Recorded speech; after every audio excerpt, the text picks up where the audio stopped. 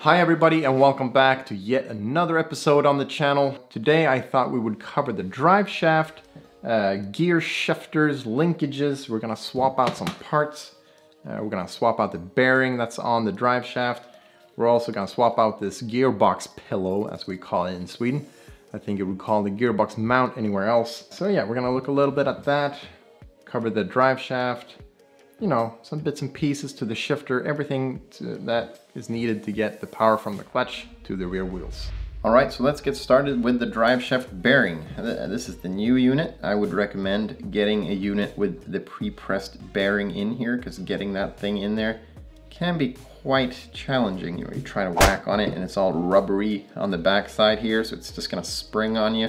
Now I got this from Autodoc. I will be putting a link in the description for this. Time will tell if it works really good, but it looks okay. I can't see any problems with it. And you can clearly see here that it's completely shot. And what you want to be looking at is this play up and down. You don't want this play right here. As you can see by the new one, the rubber inside here is not worn out. So it's not going to flex as much. It's going to flex a little bit, of course, that's what you want.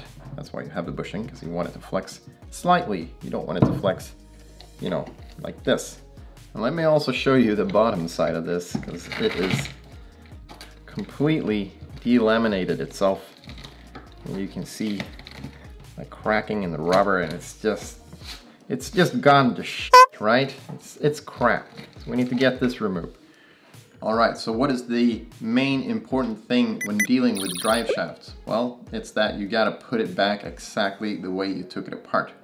There are splines in here that connect this axle to this axle, and you wanna make sure you get the splines in exactly the same.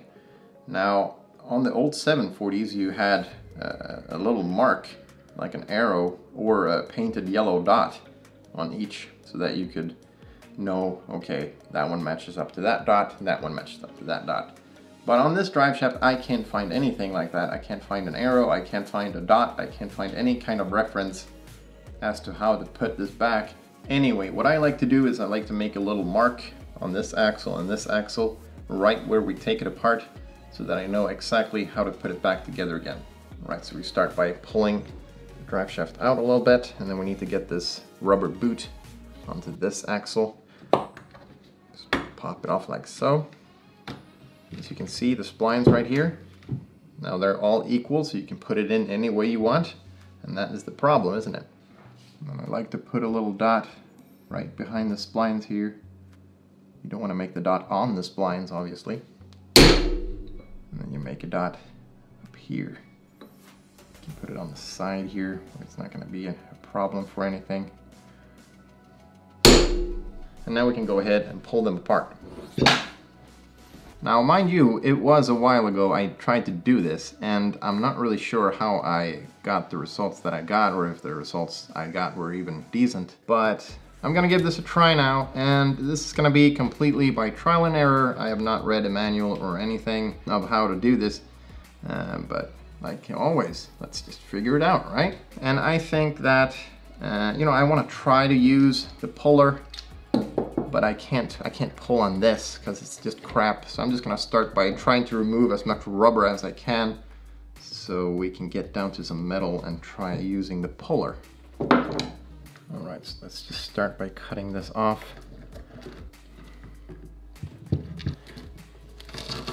Now you wanna make sure you don't use your best knife for this. All right, that's that one taken off. Let's just continue on with this rubber, see how much we can get off here. I need to get this puller set up. What I've done here is I set up this 3-jaw or 3-claw, I don't know what you call these things, puller on here. I've just made sure that it's sitting in the backside like that, and hopefully this will work. But yeah, let's just give this a go and see if this thing will come off.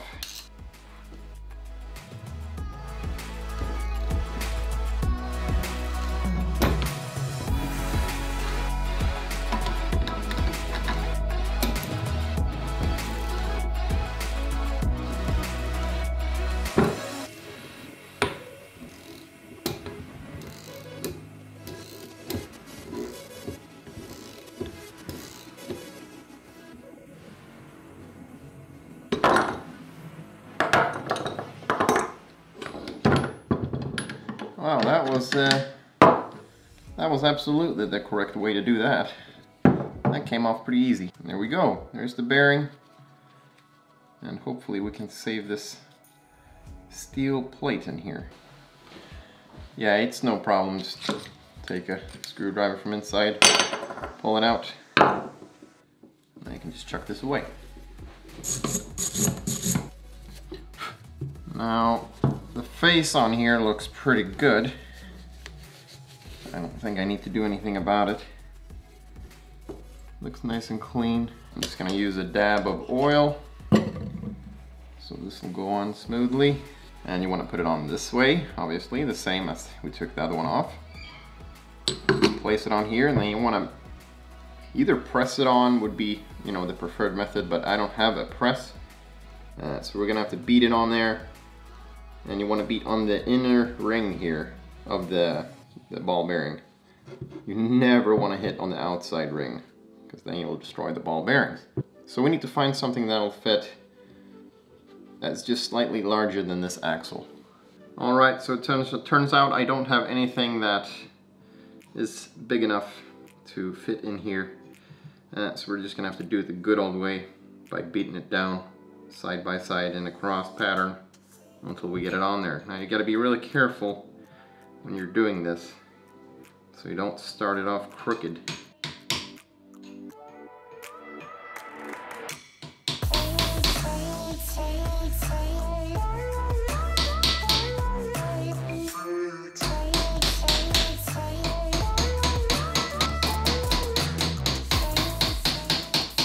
And now you're starting to hear the sound change. That means you're getting closer and closer to the bottoming this thing out, which is what you want.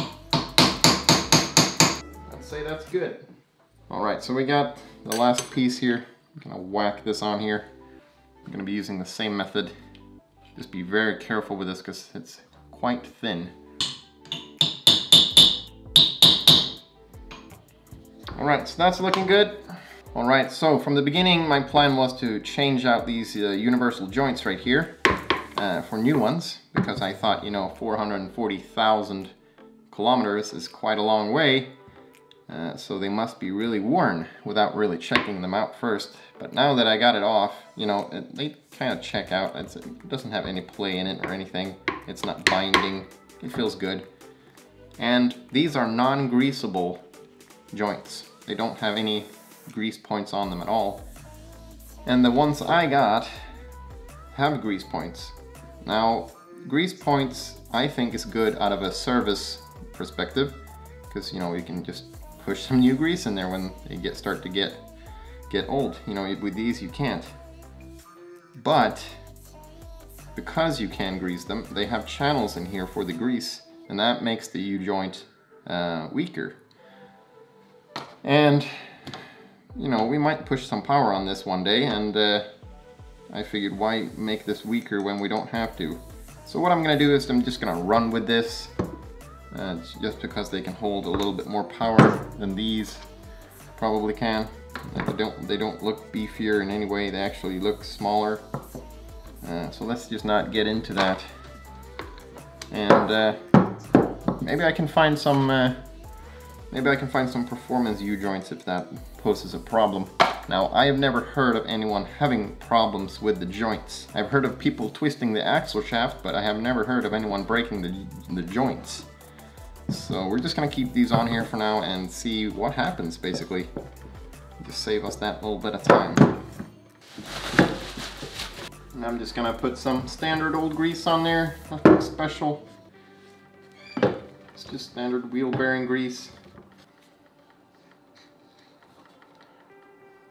I want to try to catch the grease inside this little rubbery thing here. And there you go, that's the drive shaft done. Where did that go?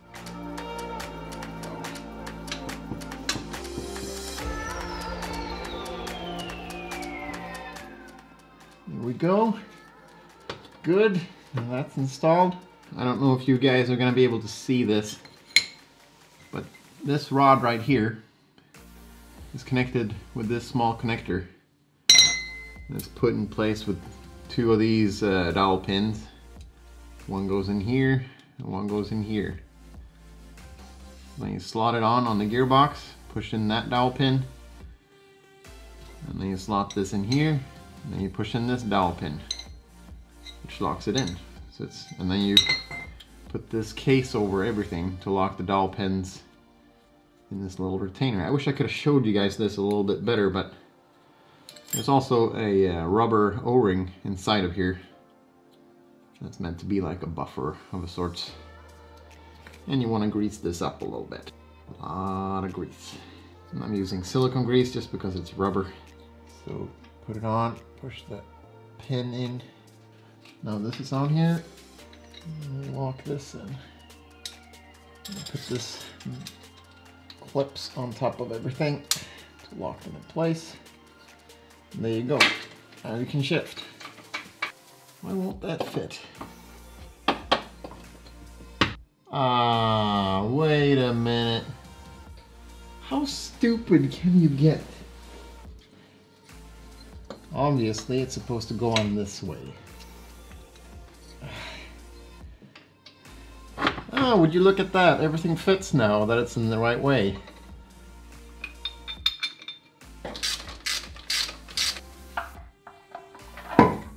By the way, this beam right here is from the 960. This is not this 740 beam. Oh, we should put the shifter in there now.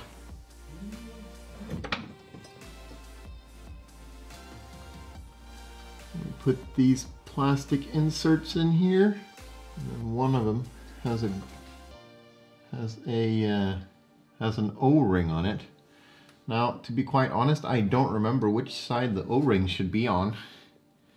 I'm not really sure it matters, but I'm gonna go ahead and put it on the left side, which is probably most likely the wrong side.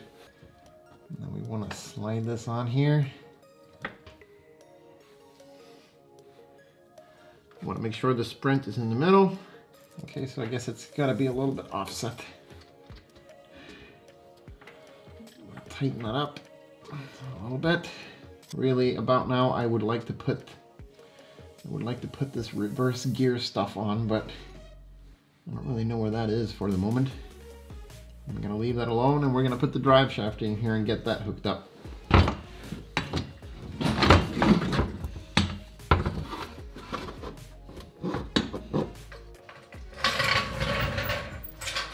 Alright, you guys, that's all I have for you today. Kind of ran out of time on this one, but yeah, we'll be back next week.